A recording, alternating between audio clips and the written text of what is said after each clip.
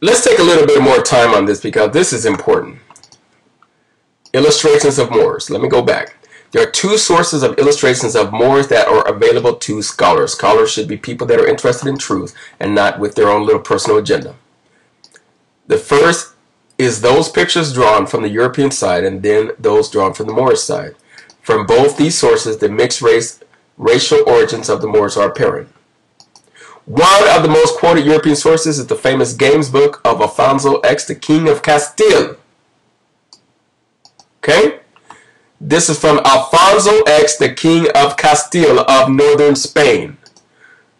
The book was made primarily to illustrate chess and other games, although it contains some interesting insights into the racial makeup of both Moors and Spaniards of the time. Now, watch this very carefully. For example, this picture, problem number 103, they're showing you basically in this book how to play chess. In Alfonso's book, remember Alfonso X is the King of Castile of northern Spain. It shows a Spaniard sitting on the left. He is telling you in his book, this is not a Moor, he's telling you this is a Spaniard. Remember? Spain was invaded by the Moors. Sitting on the left is a blonde and a Moors with red hair. So he's telling you this is a Moor with red hair. An obvious reference to the Berber part of the Moorish makeup. See, there are people that want to take the fact that there was a Berber influence in the Moorish makeup and basically tell you that the Moors were white and not black. Absolutely not true. Astounding ignorance. However, problem number 25, now this again is according to this king, shows Moors as much darker as well. He is telling you that this is a Spaniard. He's also telling you that these are Moors in his book. Okay? In fact, let me show you a website. Let me just pull it over right now. There's a website called The True Moors Were Never Black. And this website consists of a bunch of pictures. And they show you pictures like this.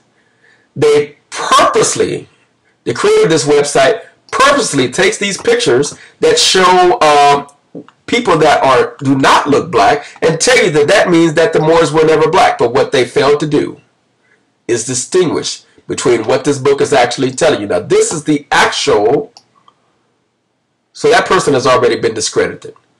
For example, you show pictures like this, he's telling you that's a Spaniard. These are the Moors. That's what he's describing. And all he's trying to do is show you how to play chess, and he's showing you various people from that region at the time in the act of playing chess. Problem number 69 of that book shows two Arabs as the book describes them.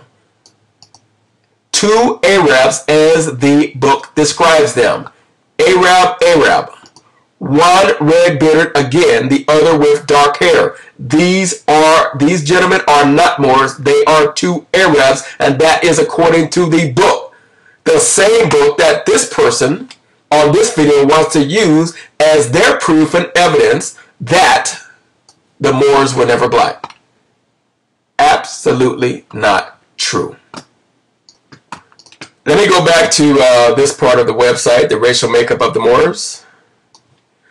Again, and I'm about to show it to you. In the official coat of arms of Aragon, which has 4 Moorish kings.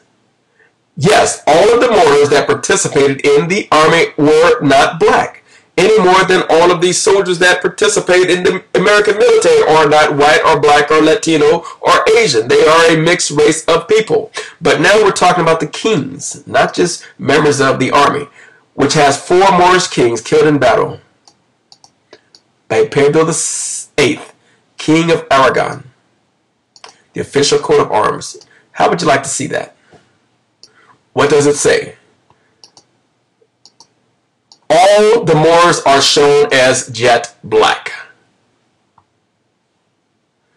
They were killed by King Pedro VIII, King of Aragon, on November 18th, 1096. Let me read it again. All the Moors are shown as jet black. Let's take a look at it. There it is. This is from the Aragon Turismo website. This is their site, people. And that is the official coat of arms. Those are 4 unique kings, black Moors. Case closed.